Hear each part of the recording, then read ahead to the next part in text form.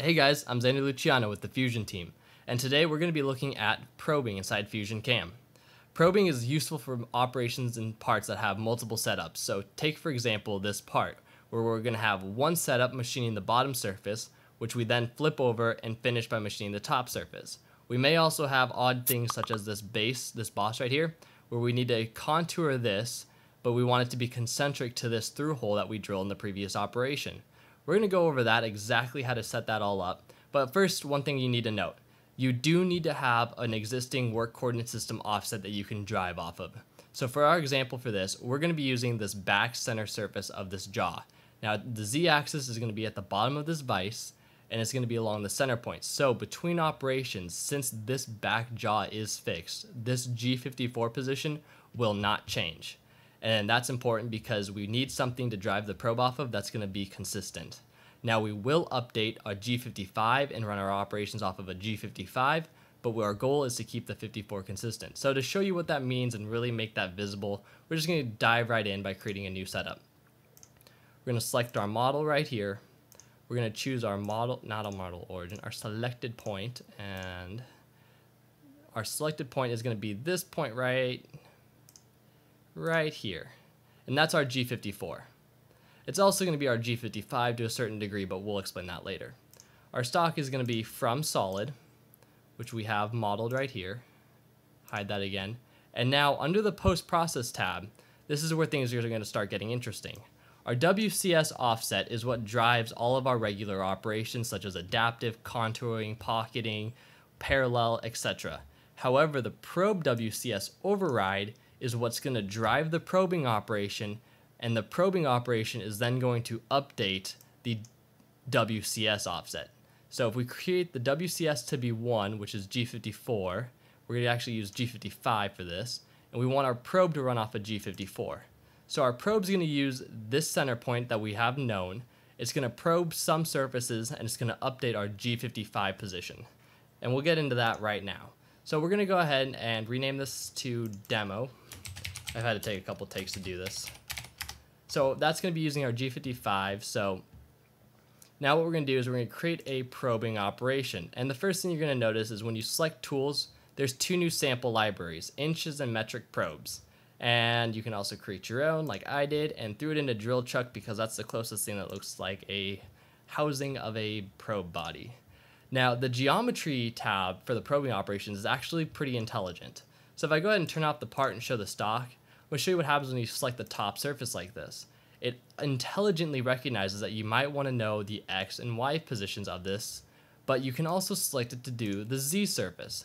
So it's going to take a guess and give you the best option by default, but if it's not what you want, you can always change it under here. It also has a bunch of other cool features, such as if you wanted to do the outside walls, it will probe the outside, or if you just wanted to do one side, it will do one, or if you choose a corner, it will then do the corner. And whatever you choose to probe is how it's going to update. So take for example the Z-axis, the Z surface right here. This is going to do the X and the Y, and it's going to do the center point of it. If I only do one wall right here, it's going to update right on that wall. It's going to update the X-axis. If I do the corner, it will update the X and the Y in that position. So you got to be a little careful about how you do it, because if I select this operation and I tell all of our features that our G54 is, or sorry, our WCS is there, but when we update our probe, it actually moves it to this green point right here, then everything's going to be off. So instead of doing it that way, what we do need to do is we need to actually offset it, and I'm going to show the part again, to the center on the X-axis only. So to do that, we're going to select one surface, and we're going to select the other surface. And what this is going to do is it's not going to touch the Y-axis at all. It's just going to change the X WCS for G55. So if your part is, say, 50 thou to the left and the negative X, it's going to update the X on G55 to be in the correct position, but Z and Y will stay the same. In this case, because we have a fixed back jaw, we only need to worry about X translation. And we're going to leave everything else as default. And now this probing operation will run off of G54, and it will update G55, which all of our operations will run off of. So we're going to quickly create a new adaptive facing operation. We're going to generate that toolpath. And now if I post-process this and use the Haws post-processor, Your post does need to be set up for this. Hit yes, and I'm going to go ahead and overwrite the existing file. We're going to see that the probing operation is running off of G54. Inside that macro, S2 means we're updating offset 2, which is G55. And you can see that our facing operation is going to be running off of G55. So this is important to note because they will not update depending on your order. That means if I put this facing operation up before our probing operation, or if I do the other, if I could somehow reverse the direction, there we go.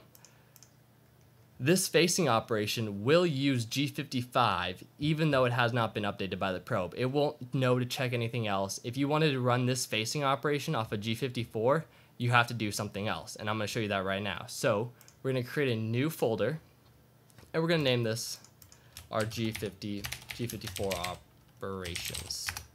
So we're going to go ahead and right-click this and click Edit. And you might notice that there's a post-process tab here. Under it, there's an override WCS offset. This will allow you to override the WCS offset specified in the job setup. So for this operation, say we wanted to use G54 to face the part because we know G54 already. Then we want to use offset 1. Probe WCS isn't going to matter because we're not using a probing offset in this program right now. So there's our new folder, which didn't get renamed, G54. And I think that's because I already have another folder named that.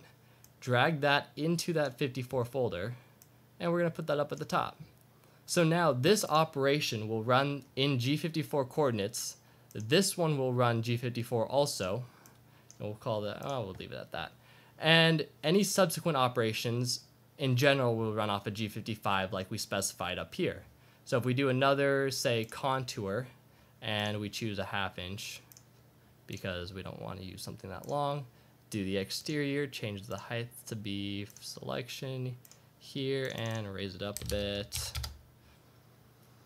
So if we wanted to do that contour is going to run in G55. This will be 54 like the folder, and this will update our G55 position after we move it. So that way we know that we're getting the exact position.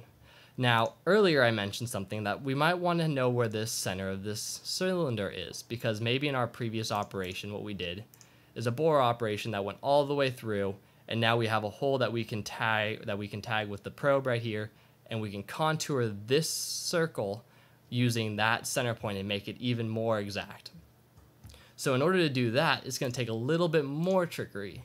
So we're going to create a new folder, and we're going to call this G56.